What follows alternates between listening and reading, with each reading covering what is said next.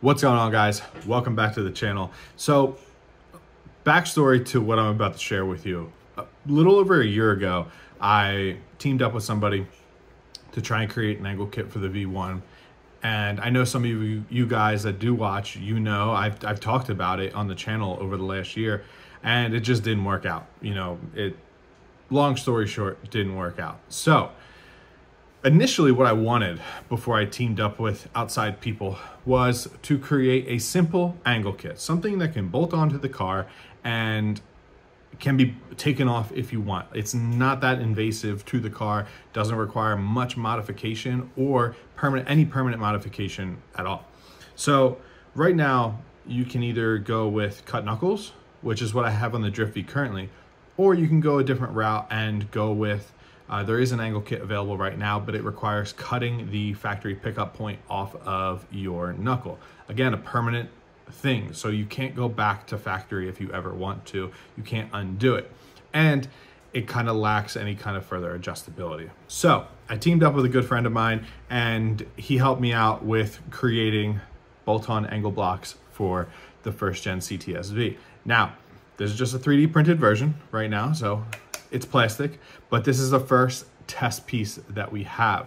Now, I will show you guys how it works and give you a little explanation behind it. So the idea is that the angle block will bolt on to your lower ball joint and go in between your lower control arm and your steering knuckle. And then here it will bolt through your factory steering pickup point, tie rod pickup point on your knuckle.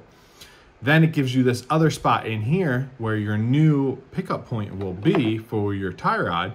And what that does is simulate having a cut knuckle. However, there is a difference here. So we have this big 5/8 bolt. This is a test piece. It's from my 3000 on the steering knuckles that I have on there.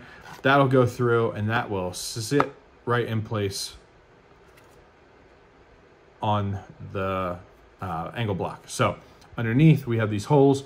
That's going to be your Ackerman adjustment. We are going to have a plate that goes underneath here that has dowel pins that will locate your Ackerman adjustment on an inner and outer position.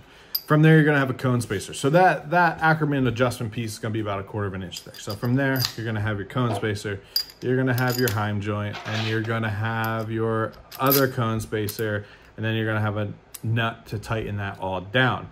So that gives you your new pickup point like so, and it will simulate your cut knuckle. So where we're at right now is we need to test fit this.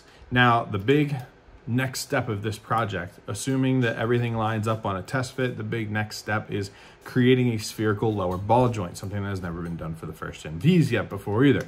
So what we're gonna do is create an adapter cup. We're gonna pick a lower spherical joint that will suit our application, bolt diameters and stuff like that. And then what we're gonna do is, once we have that spherical joint, we're then gonna build a cup around the spherical joint. The cup will press into your lower control arm, and then the spherical joint will be already pressed into the cup. And then you're gonna have a stud that will go through your spherical joint, through your angle block, through your knuckle, and a nut will go down on top just like factory. So that's kind of where we're at right here. And yeah, you know, we're looking pretty good. I'm excited. I just wanted to share it with you guys. Hopefully no one steals my idea, but a lot of work. It took a lot of work to get to this point, and we still have a lot of work to do, but I figure I just wanted to share with you V guys that at some point this year, there will be an angle block solution, and I'm going to be using my street car. So I'm using a bone stock CTS-V to design all this stuff off of. So all the test fitting and stuff like that, like I'll know that it works because my Drift V has cut knuckles. So none of this will work. And you know, honestly, if I like the way it works, we already have one knuckle to build this off of. So I would buy another knuckle and run this part on the Drift V then to make it all work. And if anything, I could put my cut knuckles on my street car, you know, why not have a little more steering angle on the street? But either way, coming soon, some point 2024, that's the goal, 2024. I wanted to have it done sooner, but We hit some roadblocks with the last angle kit venture that we went down, and but we're on a good path here. And honestly, this is why I like working with my friends, because you know, we get stuff done. My friends are reliable in that sense. So shout out to Fish, shout out to Chris for supplying some additional parts to help us make this happen.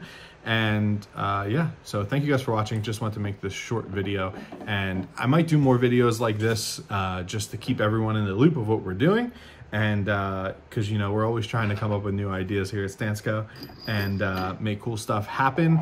Also, just want to let you guys know that we have the Midlife Motorheads fully adjustable upper control arms, tubular upper control arms for the V1 platform, available on our site now. So head over, check them out. They give you more camber adjustment, some caster adjustment, and whatnot to replace your factory uppers. So with that, thank you guys for watching, and I'll see you in the next video.